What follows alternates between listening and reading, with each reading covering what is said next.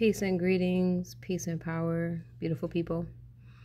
All right, so as some of y'all know, I've been asked to do readings all these years, and I usually say no, because I didn't want to get that involved, and other reasons, and unless I had some kind of vision or a dream of the person, or all kind of extremely obvious signs that I'm really, really supposed to help someone, then I would do the reading.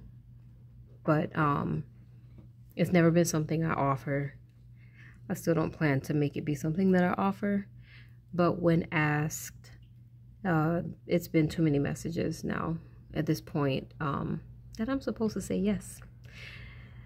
Because tarot has been something that I have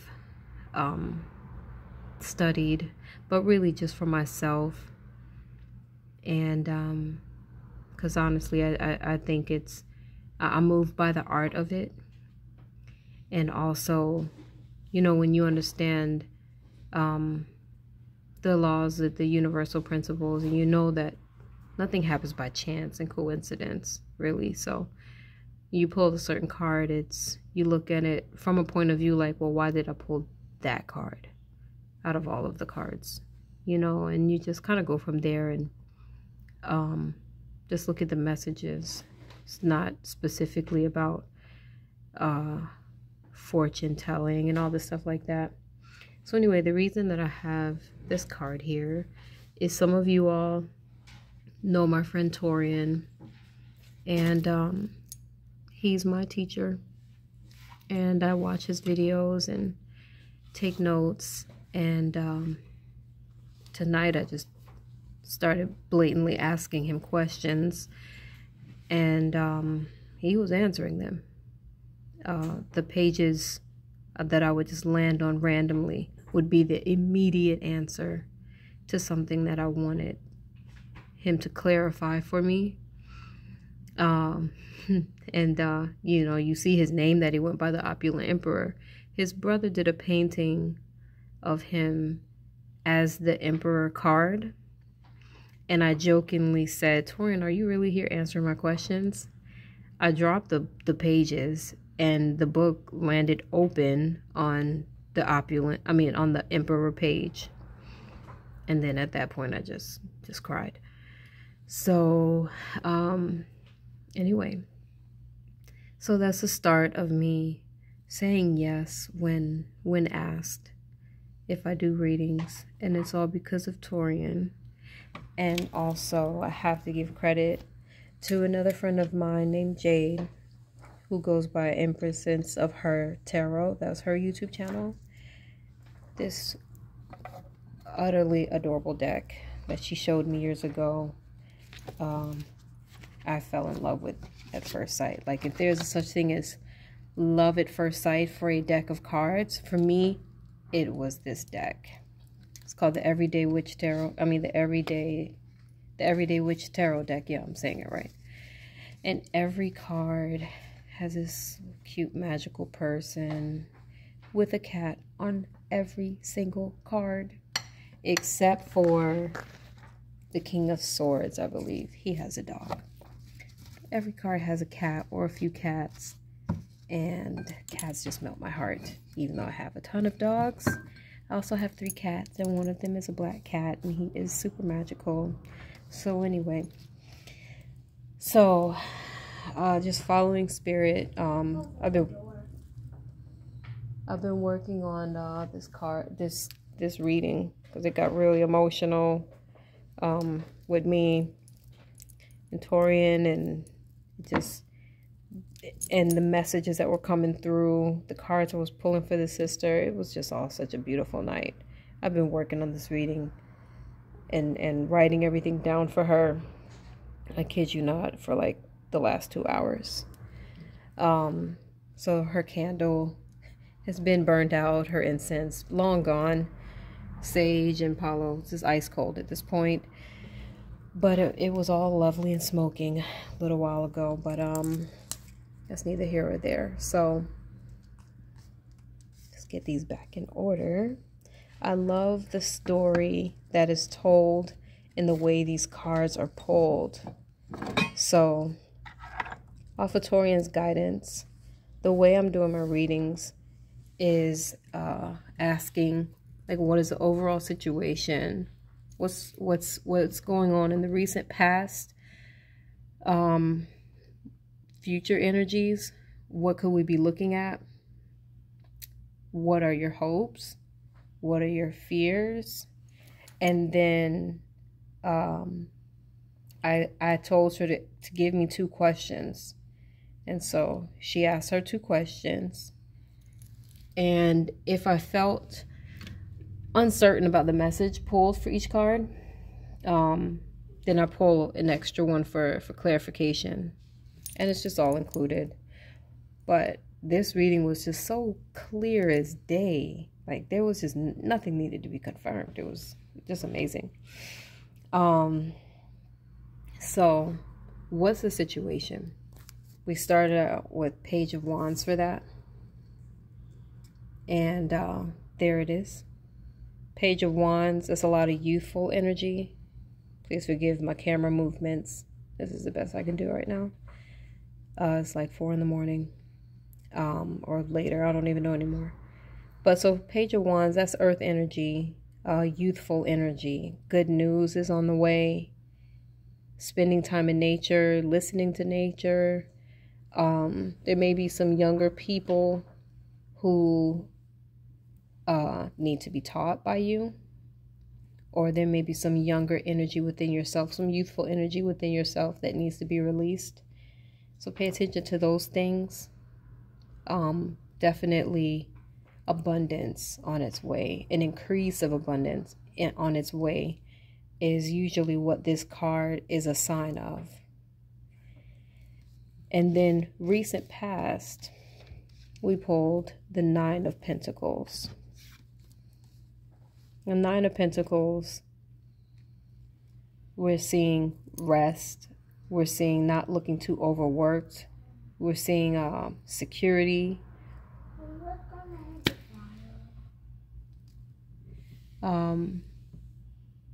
Completion is what the number 9 represents.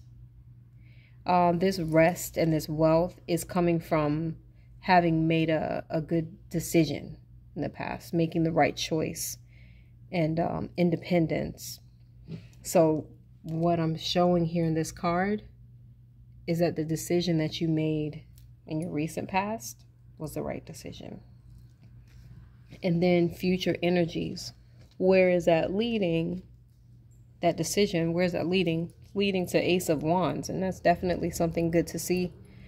In the Ace of Wands, that's a green light. That's a fabulous start. That's a fast start. That's things taking off.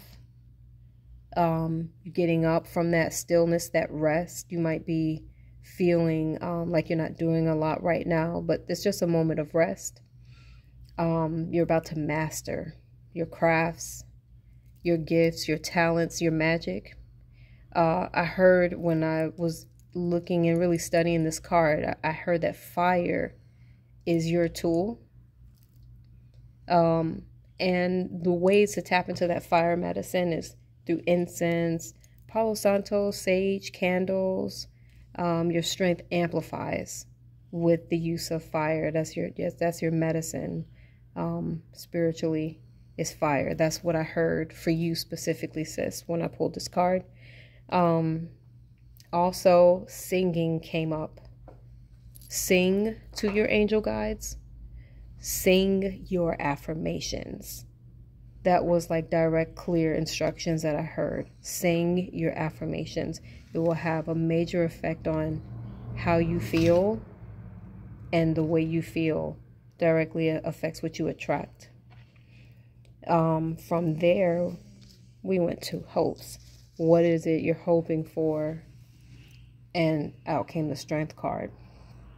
And that's something like we all want the strength to tame the beast, which is your ego and your rage. Those are the 2 specific words that I heard when it came to taming the beast, was taming your ego and your rage, and having the ability to handle life's situations and the confidence that it comes in taking responsibility of our problems, which is interesting because you said some beautiful things when you reached out to me, and it really centered around that. It centered around confidently taking responsibility for our problems and not forcing things. And you see the way she's positioned with the lion, which is, these are both of you. The lion is you being tamed, and then the witch is you also, with that calm, confident knowing that she has things under control, even the storm behind her. Either she has it under control or she set it in motion to stir things up because it's time for a change. That's like some Oya energy right there. So it can be interpreted either way. Then moving out of that into what are your potential fears or possible fears, and out came the Three of Pentacles. And that means there could be a fear of teaching. There's a calling, maybe a calling that you have been hesitant to answer, which could involve teaching or teamwork or working at a high level, a higher level, and creating amazing things there, meeting those expectations. So that's something to reflect on. So now for her two questions, your two questions, sis. Your first question was, what is my divine purpose?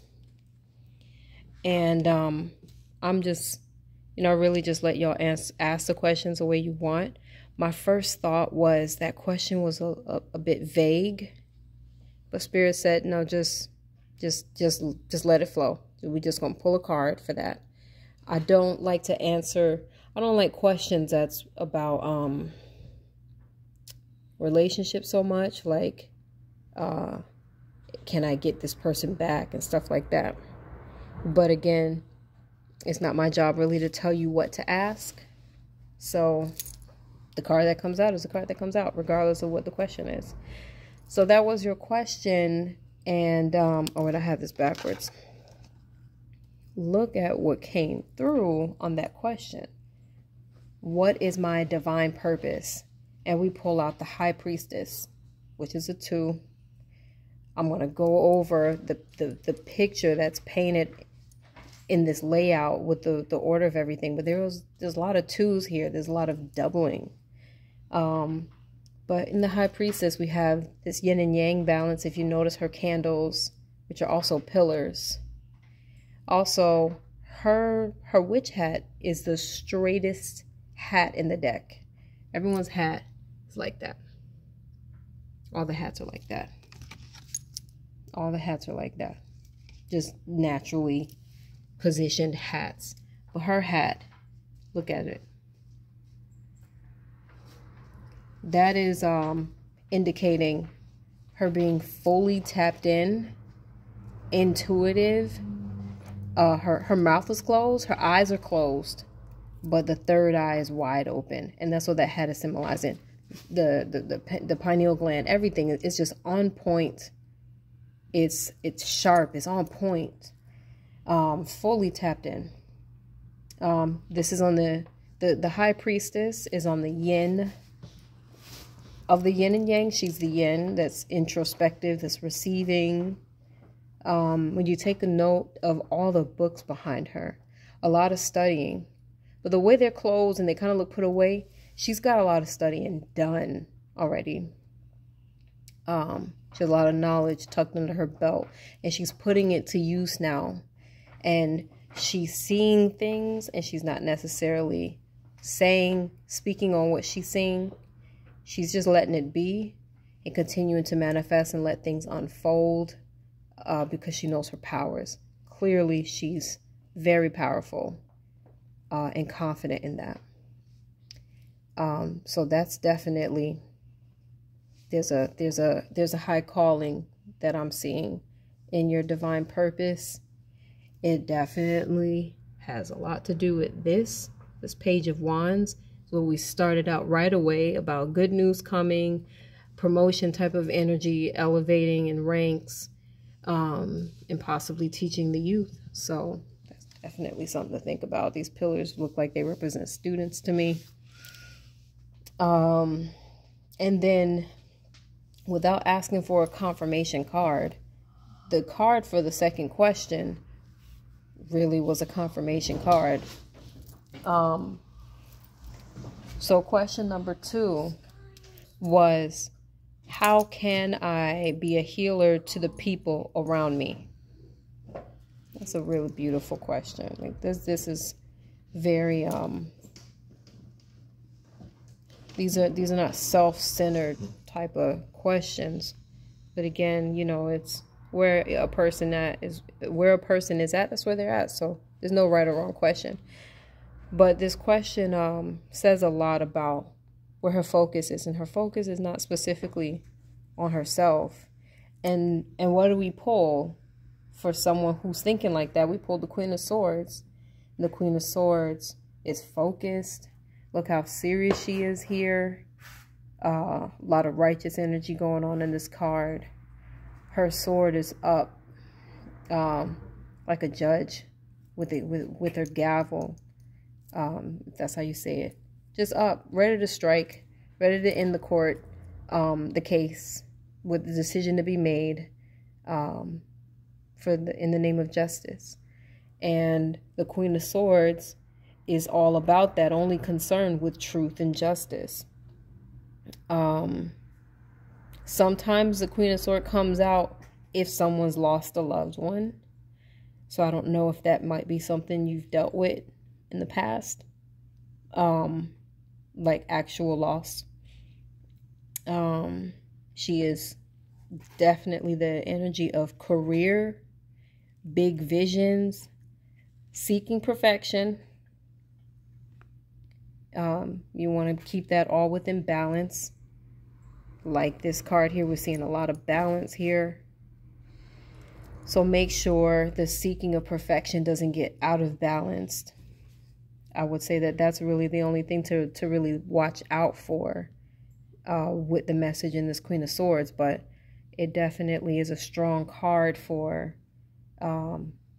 career and being in charge, taking charge, and nurturing your ideas, being intelligent, level-headed, and logical. So the story that's playing out, or what you see being repeated here, are 2's. In her 2 questions, those were the only 2 major arcana cards. So that's interesting that her 2 questions resulted in the 2 cards that kind of held the most weight in the reading. And then she has 2 wands and 2 pentacles.